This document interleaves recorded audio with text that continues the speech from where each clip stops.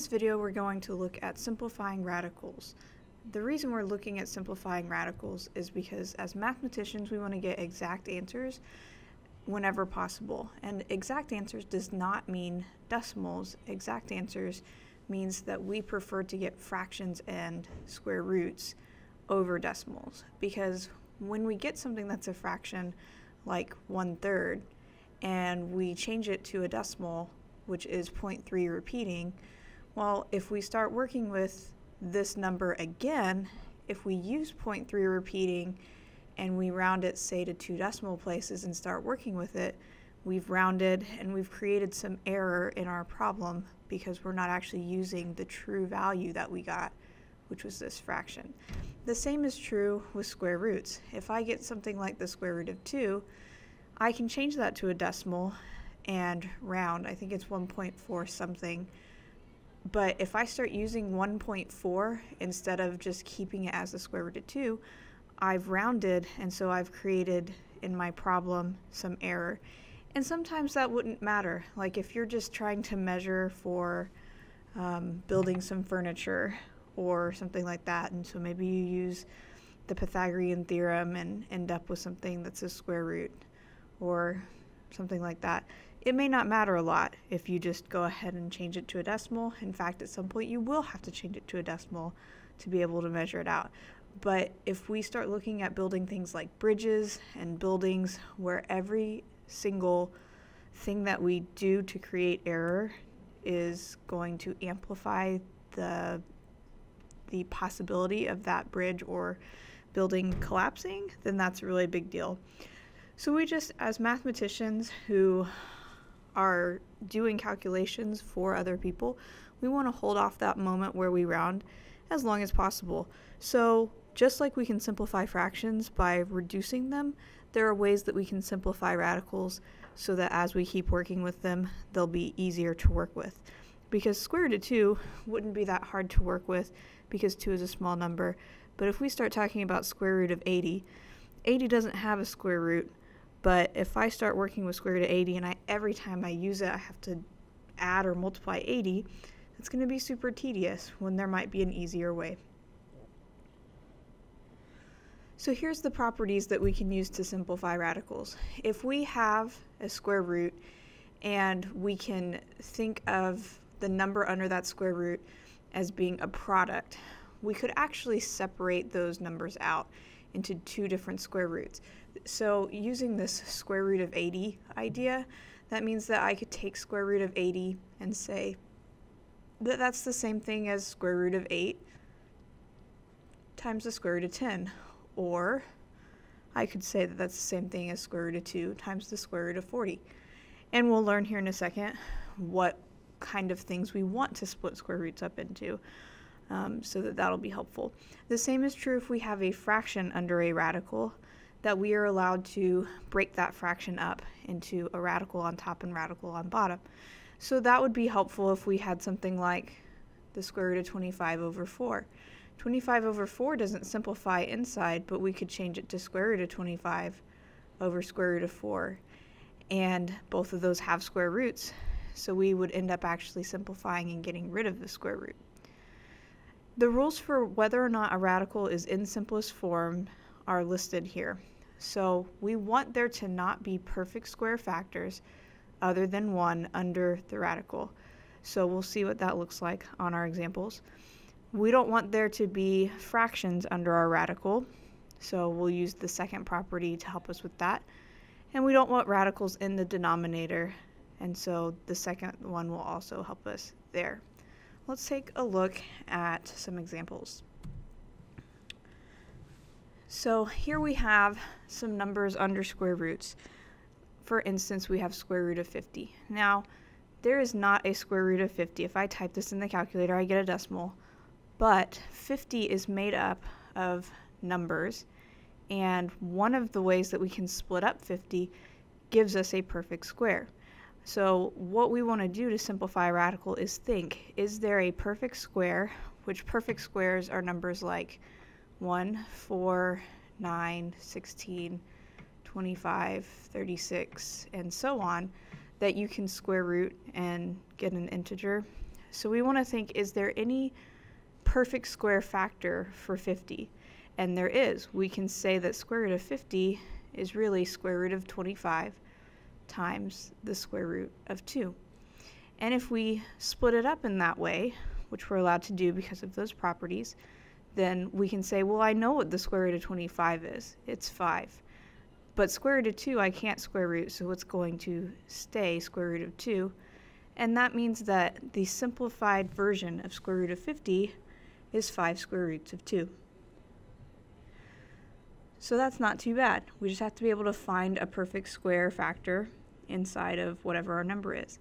Sometimes that's easier said than done. If we look at C, 5400, that's a really big number, and it might take us a while to figure out what exactly we should be looking for here. So if you've already come up with what you think the answer is, that's great. But I'm going to suggest one way that we can do this is that we can actually make a factor tree, which you should have learned how to do in pre-algebra or an earlier math class, where we say what's anything that 5400 can split up into. It doesn't have to be the right thing, but just is there anything I can think of that it would go into? And so I might say, oh, well, I know 10 goes in because it ends in 0. And I'd divide by 10 and say, oh, 10 and 540 multiply together. Neither of those are perfect squares, so I would keep going and just continue my factor tree. 540 can also be divided by 10. And we'd keep splitting up. 5 and 4 goes to 6 and 9. And 9 goes to 3 and 3. And what we're looking for here is the fact that we've got these prime numbers. We've got 3 2s, we've got 3 3s, and we've got 2 5s. Not 55, 2 5s. So the idea here is if we completely factor this out, that what we're looking for is pairs of numbers, because 2 times 2 is the square root of 4, but 2, the other 2 doesn't have a pair to work with. These 2 3s can pair up and be square root of 9, and then we'd have a square root of 3 left over. And the 2 5s can pair up as the square root of 25. So there are 3 things here that I can take the square root of because I had pairs. So that's 2, 3, and 5. And there's 2 things that I can't square root, which is the 2 that's left over and the 3 that's left over. So outside of my radical, I should get 2 times 3 times 5, which is 30. And inside my radical, I should get 6. Now that might be a little bit confusing, but basically if we make a factor tree, every time we have a pair of numbers, that's going to give us a number that would go outside. So a pair of 2s causes this 2 to be outside. A pair of 3s causes this 3 to be outside. This pair of 5s causes this 5. And the 2 and the 3 left over go back on the inside and get put together. Now, you may have looked at this and said, oh, let's divide by 100. So let's see how that works. We could have said square root of 54 times square root of 100. 100 does have a square root. It's 10. If you do it this way, that's fine. We would just have to say, okay, now let's check about 54. Because 54 can go to 9 and 6, and 9 is a perfect square. So we'd have to do it again, basically. So it doesn't matter if you pick the right thing the first time, as long as you're able to start the problem in some way. But it is nice when the numbers are smaller, like on B, square root of 40. So we would either make a factor tree and look for pairs, or we could say, okay, 4 is a perfect square. Let's split this into 4 and 10. And if we're not sure what perfect square goes into it, that's where if we have these perfect squares memorized, we can really pretty quickly say, okay, does 4 divide into it? Does 9 divide into it? If 4 didn't divide into it, 16 is not going to. Does 25 divide into it? And so on, to help us out. Square root of 4 is 2. Square root of 10 does not simplify because it's 2 times 5.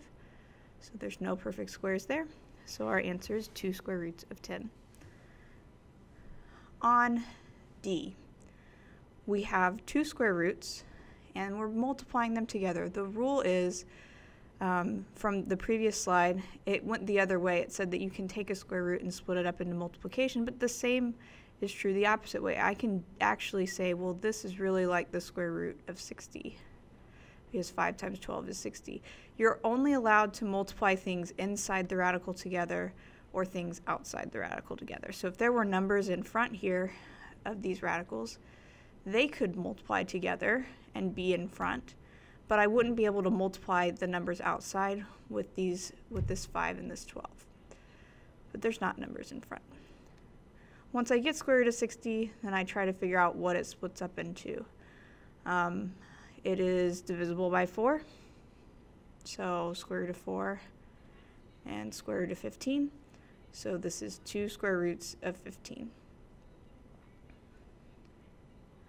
The other way you could do it is you could actually say, well, square root of 12 simplifies. And you could split up square root of 12 into 4 and 3, which means you have 2 square roots of 3. If you choose that route, then you'd say, well, there's a 1 in front of the first one, a 2 in front of the second one. So in front, I would have just 1 times 2, which is 2. And inside, I would do 5 times 3, which is 15. If you simplify first and then multiply, the danger is that you can really easily get a number right here that has to be simplified again. It's not a bad thing. You just have to make sure that you're checking your answer for more simplification. If we multiply first, like I did the first way, and then simplify, we'll only have to simplify once. Let's look at some fractions. So what we want to use is that property that says that I can split this up into a square root on top and a square root of bottom, and I can see if that helps. And before we ever choose to do that, it is helpful for us to look at the fraction and say, can I simplify this like a normal fraction? 11 over 25 does not simplify. So we split up the square root and we say, well, I don't have a square root for 11, it's a prime number, but I do have a square root of 25, it's 5, and that's all I can do to simplify that. So that's my answer. On part B, one of the things with this is our order of operations, where radicals fit in to PEMDAS. I didn't mean to underline the E, I just got carried away. Radicals fit into parentheses, that if there's something underneath our radical, those things are being grouped together like parentheses. So what we should do here is we should say, can I actually figure out what 112 divided by 4 is? And if I can, that's going to make things easier. We don't have to do it that way. We could split this up and simplify the top and the bottom, but it'll actually get us, it'll take longer to do that because off the top of my head, I don't know what square root of 112 simplifies to be.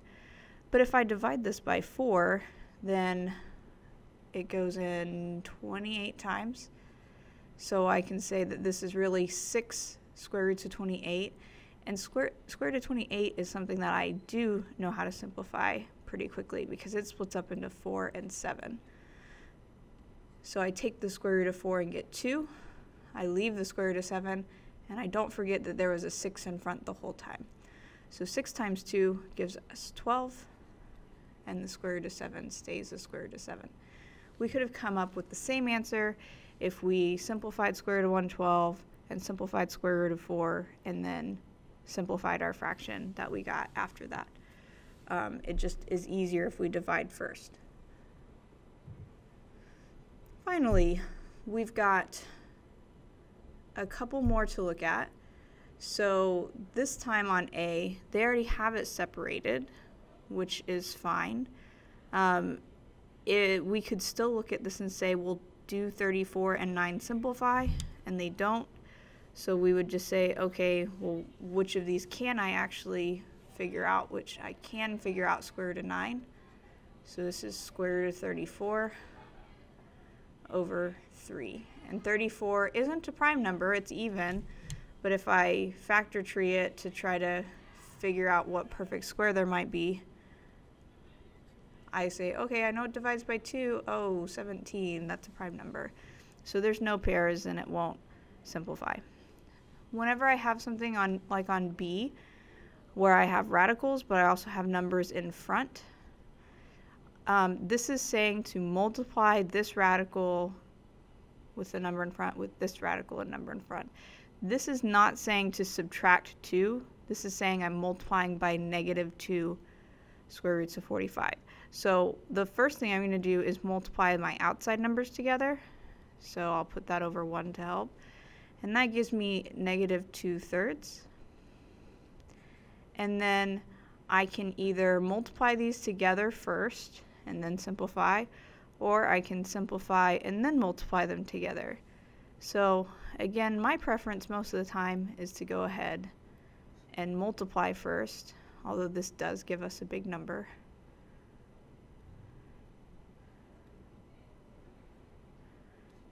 But if that is not your preference, that's fine. We get square root of 540, which is similar to something we had earlier. We know 9 goes into it. It would go into it 60 times. So that gives us 3 square roots of 60. But 60 we also had earlier. That was 4 and 15. And so we would end up with -2 times 3. Square root of 4 is 2 on the square root of 15. So the numbers, sorry, I forgot the bottom of that fraction. These numbers outside need to be multiplied together. These 3's cancel. So we get -4 square roots of 15. And that is our answer. So we just need to remember that with square roots, when we get a square root answer, from here on out, we don't want to reach for a calculator and get a decimal. We want to leave it with a square root, but we want to check to see, is there a perfect square that I can factor out of this? And if there is, then we can simplify it in the way that we've just learned. So that is simplifying radicals.